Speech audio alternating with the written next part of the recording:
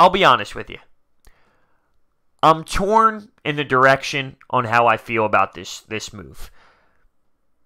Chuck Fletcher just defined what he is. He's a guy who has no sense of the salary cap. He's a guy that doesn't know how to structure contracts correctly, and he sees money, he spends money, he's just so happy to pull the trigger. He goes out and spends a ton of money. That's what he does. He has no sense of the salary cap. That's something I've been saying ever since we hired the man, because of his contracts that he had in Minnesota, where he signed Suter and Parise to these 13-year, $98 million deals. It was absurd. That's what he does. He just spends money when he sees it, and he doesn't realize the effects down the road.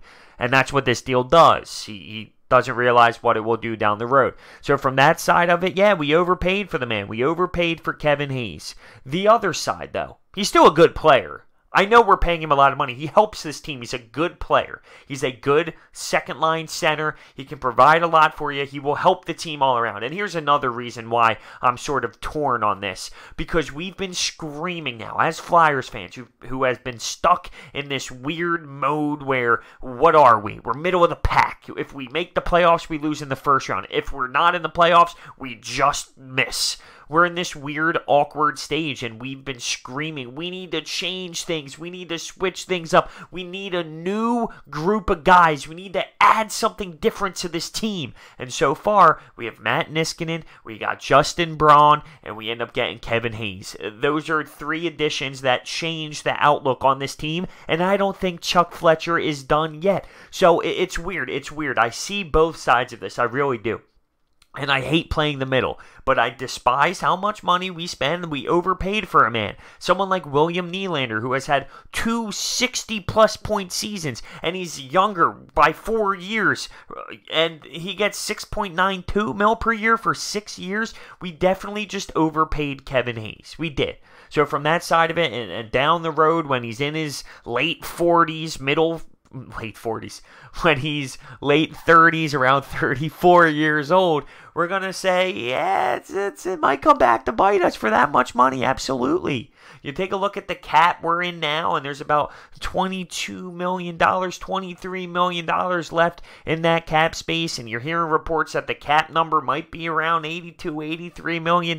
It's not as high as some people thought it would be, but then I always think about, okay, you see the Sharks sign Erik Karlsson for 8 years, 11.5. That's a lot of money.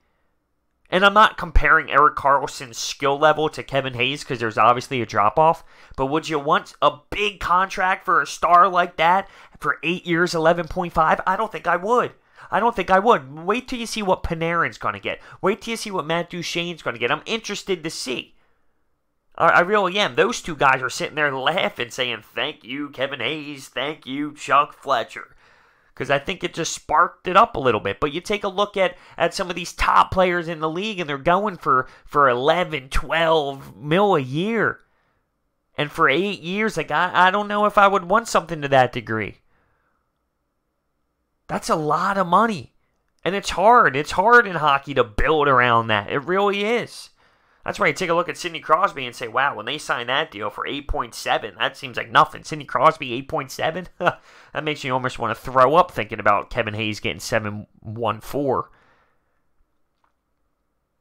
I think he's going to add to this team. Overall, so far, through the 3 moves I've seen so far out of Chuck Fletcher, it defined everything I expected out of this man. No sense of urgency when it comes to the salary cap and numbers, but he's bringing in new faces, he's bringing in new guys, and he's changing what this team was. And realistically, as a fan base, the same people that are freaking out about the money are the same people freaking out that we needed to change things and we needed to make moves.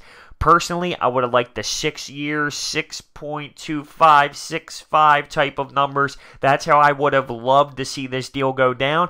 And I think maybe Chuck Fletcher realizing that if he didn't sign Kevin Hayes to a specific date at a specific time, then he would have the freedom to go around and look at some other options. So I think Chuck Fletcher realized, okay, I'm just going to wow him, blow him away to something he can't say no to.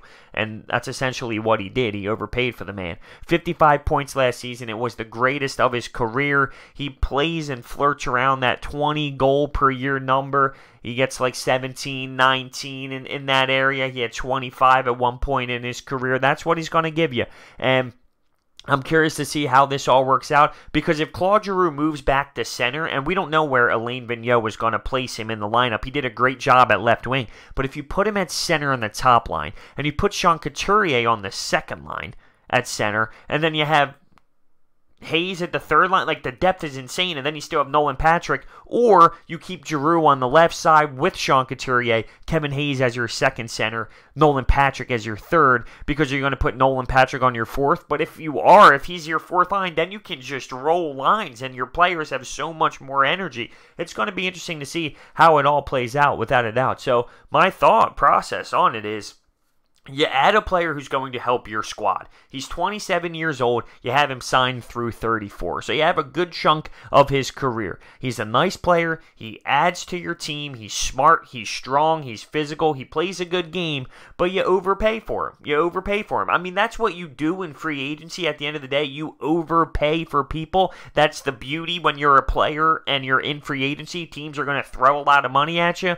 But I think we definitely leaned a little too much on the hefty side, and that's what Chuck Fletcher does. That's something you need to realize when he's in your front office. He does that. He has the track record of doing it. So where do you see this? Are you happy that we're mixing things up and we're changing things around and we're adding different players and we're getting new faces? Or are you just pissed off that we're spending all this money and we're gonna maybe be in cap hell at one point? It's it is what it is. You take one side and the other side, it's a cause and effect. Grab new players. But listen, this is where I think trades are still going to be in play. Whether it's Ghost, whether it's other people. I think trades are in play, which will open up more of the cap space that we have right now. I don't think Chuck Fletcher is done. I believe he is still on the prowl. He is still looking at what he can add to this team and what he can take away from this team in cap space situations. And, we'll see. So there it is. And it's just an odd feeling right now. It's an odd feeling because I know that this contract can come back to bite us, but I also know we're looking at some new faces. It's funny, the first video I made, I stated the move for Matt Niskanen, it didn't make much sense based off the salary and the 5.75 and Radko Gudas' 30. It just didn't make much sense at all. And at the very end of the video, I said, but if we make more moves and add more veteran players to the D-line as a whole, to the D-core as a whole, maybe I'll think differently. We add Justin Braun. He's only 1 year, $3.8 million. I like that move. And the two defensemen together, it's okay. It's easier for me to swallow. And now we go out and spend $50 million on Kevin Hayes. And it scares me for what this guy, for what this guy does. It just scares me moving forward, knowing what this guy does. His mind process is flawed when it comes to spending money. You see money, you spend money. But that's not necessarily how it's supposed to go. You have to think forward. You have to think moving forward. But at the same time, you're getting a valuable player. Someone who will help this team. Someone who can play alongside Travis Konechny, JVR. I'm just spitballing, throwing out names there. Someone who can play with some of these top 6 forwards and can have a good year, a good 2 years, good 3 years, good 4 years, hopefully 7 years. I'm curious to hear your thoughts on this down below.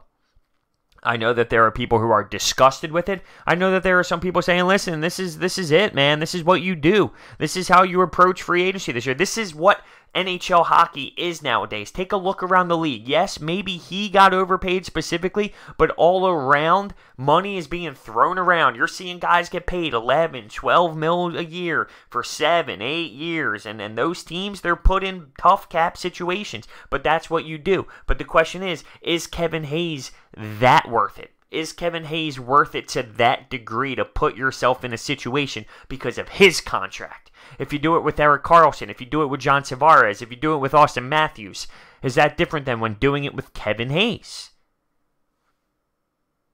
It's interesting. I'm torn, and I'm playing the middle of the field right now. I hate doing that. I'd like to have a side, but right now at this very moment, when I just find out about the news, I'm sort of right in the middle. I'm sort of right in the middle. So I want to hear everyone's comments down below. I know it's going to be a fun and interesting time to see what some people think about Chuck Fletcher, if you will. But I pretty much know where it's going, let's be honest. Thank you for watching. See you next time.